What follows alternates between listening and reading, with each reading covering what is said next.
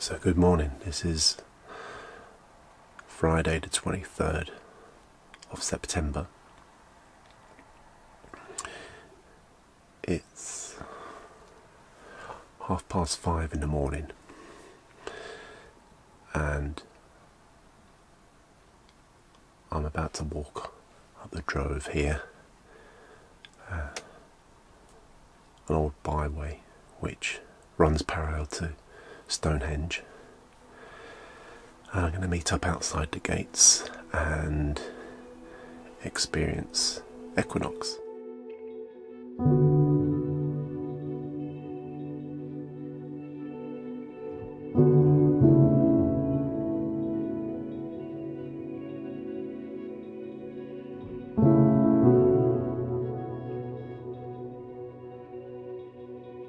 Now today technically isn't the equinox, I think it's actually on Sunday, but I think today is the day that National Heritage or whatever governing body that owns and looks after the stones, it's the day when they're letting people in. So this morning's quite a nice privileged opportunity to be able to go in with many others and walk around the stones and experience dawn and the various ceremonies and celebrations that go with it. I've hardly slept at all, been quite excited actually, to be honest with you. But yeah, the drove over the last few days, I've been here since Monday evening, and it's just steadily got busier and busier and busier. And last night there was a lot of people all arriving in cars and vans right into the early hours of the morning. Even now they're still arriving. That's it, 5:30, so I'm going to take a little walk up there and we'll see whether we get some interesting shots on the camera. Maybe nothing, but if anything, just to be there and just experience a one-off opportunity. Which I never imagined I'd be able to do, so I'll take you along for the ride.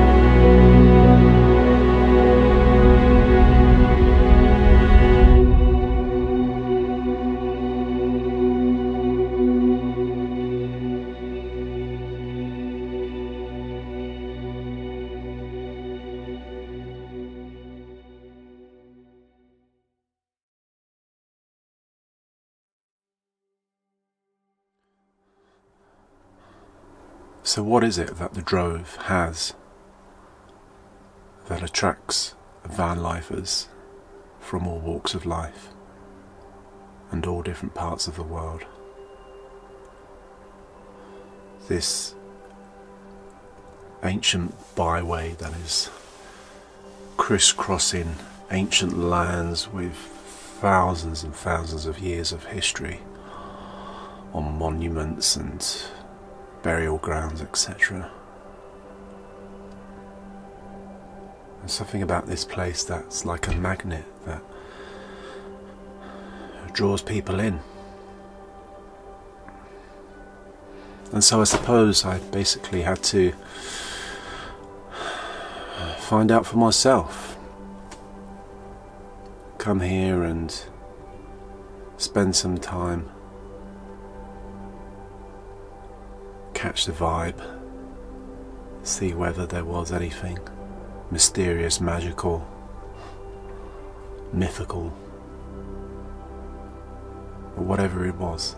I guess needed to come and find out for myself properly.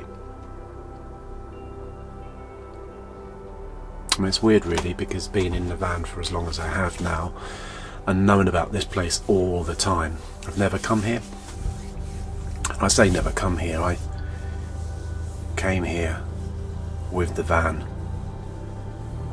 back in 2021, pre Van Life Eats big picnic meetup, and we literally just used this as a place to come and rendezvous, and then we went in convoy to the festival. And then before that was, Christ, 1989 I think it was the first time I ever came here. And that was, ironically enough, in a van with 3 performers that I performed with in a theatre company that I used to tour with. And that was back when the old road was open and there was like a small car park that you could literally just pull off and just walk right up to the stones. Yeah, very different times then. So I was kind of eager to come here and just sort of try it out for a good few days. So I arrived on the Monday evening, and I've just been here for a good few days, just taking in the vibe and just going out with the camera and just filming bits and pieces. And it so happens that it's tied in with the equinox, so with a bit of luck I'll get to see some of those shenanigans.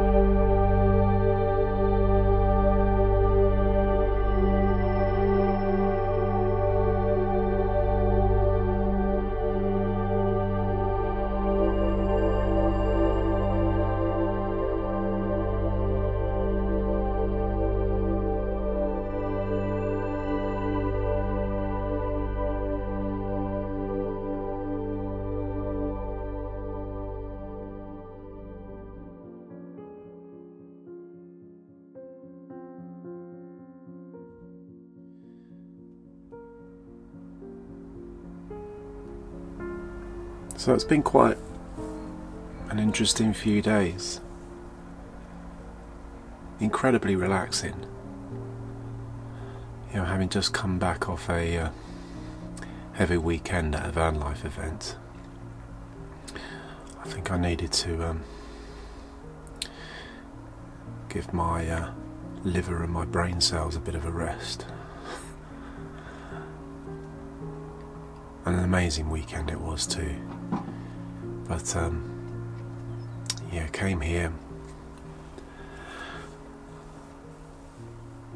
and funny enough I met up with some friends. I didn't even know they would be here, but they were. It's one of the places that they park up, so that was really nice just to catch up with people that I hadn't seen since March, earlier on in the year. So that was really good. But I tell you something, I was pretty knackered from the weekend, and then just that day of driving, etc.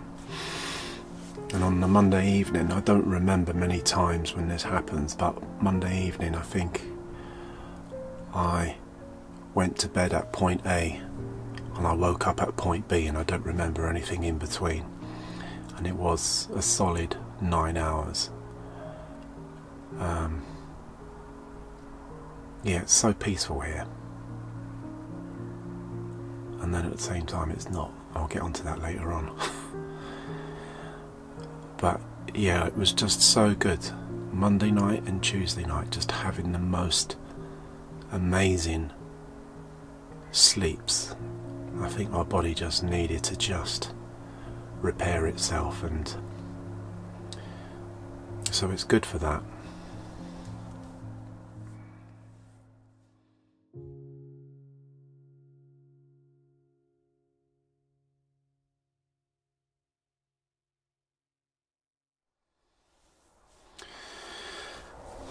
But there's something about the pace of life here which is so nice.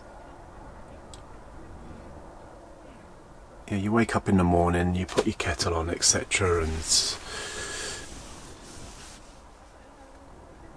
you know, I look out this window behind me and there's Stonehenge right in front of me.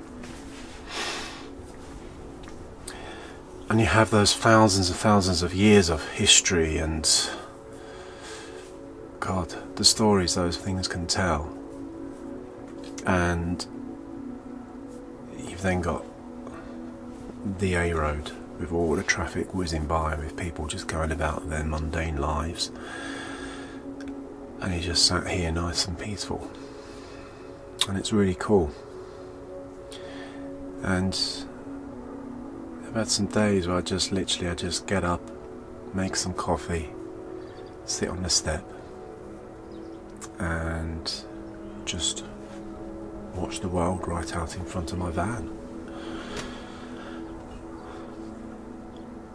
And you get the occasional person that will come along and say hello, and you have a little chat, and then they walk on and you stood there and you say hello to the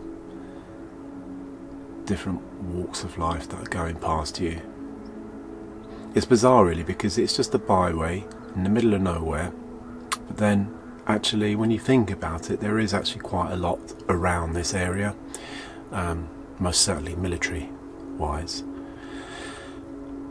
and so therefore there seems to be quite a lot of footfall, obviously with tourists, etc. So this old byway that we're parked on just has the most eclectic mix of life, just walking up and down.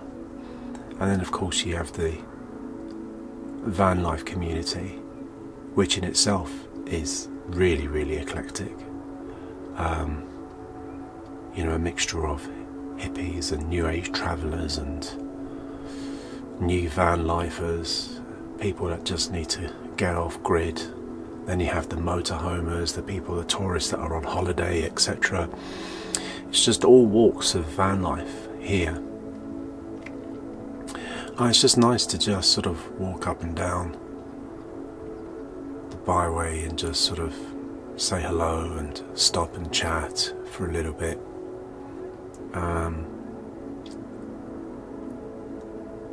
And the last few days it's just been brilliant in a way that I've just captured an incredible sort of snapshot of the kind of things that happen here. And yeah, it so happens that it's sort of tied in with the equinox, etc. But you know, when I came here on Monday, there were just maybe, I don't know, a dozen vans or so, and now I've lost count because they've just, over the days, just been trickling in slowly but surely. And there's just a whole line of vehicles all the way along, and just a mixture of all different types of people from different parts, representing different communities, different values in life, etc.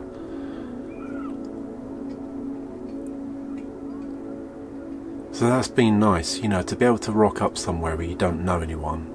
I mean, I was fortunate that I did come here, and there was a new friend of mine that I made at the meetup who was parked in front of me for a bit, so I did have a bit of company for the first couple of nights. But even without that, it didn't really matter, because you only need to take a stroll behind here and you'll get talking with someone. So it's one of those things that you can either entrench yourself into the community and delve in and sit and talk and drink and smoke and have a good time, or you can just keep yourself to yourself. And I like that. It's just nice to be able to dip your toe in. I think that's how I like to deal with public in general. I just like to dip my toe, not get too involved.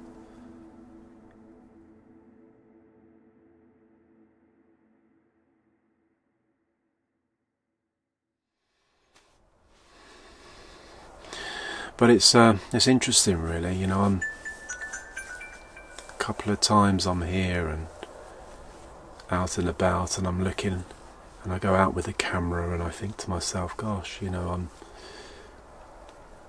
this place sort of, it's interesting how the first time I was here was 1989, and yet here I am. I can't work out the maths, but you know, many years later, and how this place is sort of had something to do with my life one way or another, and I guess it affects people in all sorts of ways. But you know, just rocking up here on the first few evenings and just seeing all the crows that are around here and everything, and then that reminded me of a seminar that I give at the university where I work, which is based around a film of Tessa de d'Urberville's, and it's filmed, I presume, at the Stones, or if not, it's a fucking good set, but I'm pretty sure it was filmed here. And I use it as an exercise where this end motif, the end of that particular scene, and this swelling music and all the underscore of sound, etc., and I use it as an exercise for people to listen and watch and listen with their ears, so to speak. And in there's always the sound of the crows, and it's just really weird to be here and hear those crows for real. I then carry on doing an exercise where I then take the soundtrack out of the original film, and then I put my own piece of music over the top of it to see whether it has the same meaning, whether it stirs up different emotions, etc.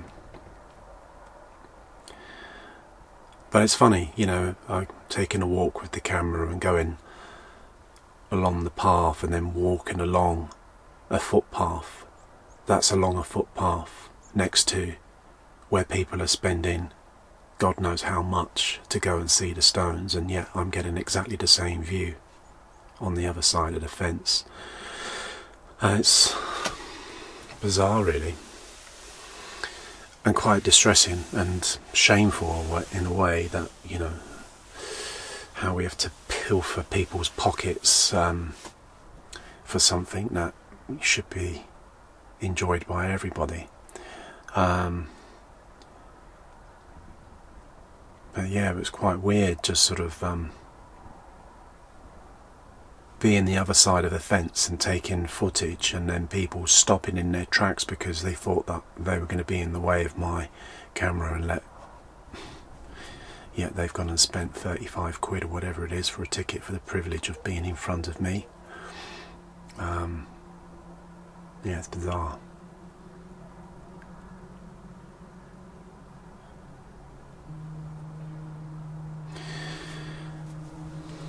But yeah, if you ever come here, do so. I think it's well worth it. Don't come in from the A road unless you happen to be travelling an A. What would it be? Easterly direction. Then it's easy to swing a left and go straight in. Other than that, come in the Lark Hill way. You have to pick your spot. It is a little bit of a lottery. As much as it is peaceful, it can get quite noisy here. You'll have drums drumming into the night, techno music and all sorts of weird, wonderful concoctions of people's eclectic mixing music blasting away in the background. So last night I fell asleep to the sound of some thudding bass coming out the back of a van. So yeah, your neighbours can be a bit hit and miss, but they're all good souls really. If you like aviation, like this geek here, then most certainly a good place to come. Watching all of the various types of helicopters fly over, Apache helicopters, and then the Chinooks flying over, and they fly really low as well. So that's been quite nice. And I've yet to wake up for sunrise, but the sunsets are spectacular here, they really are.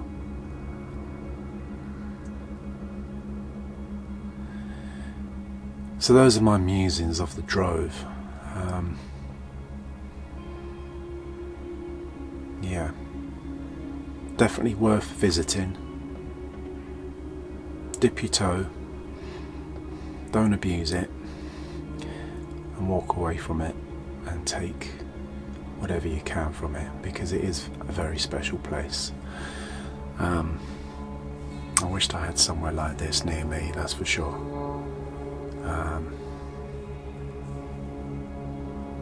I think places like this up and down the country would be amazing when you think about it.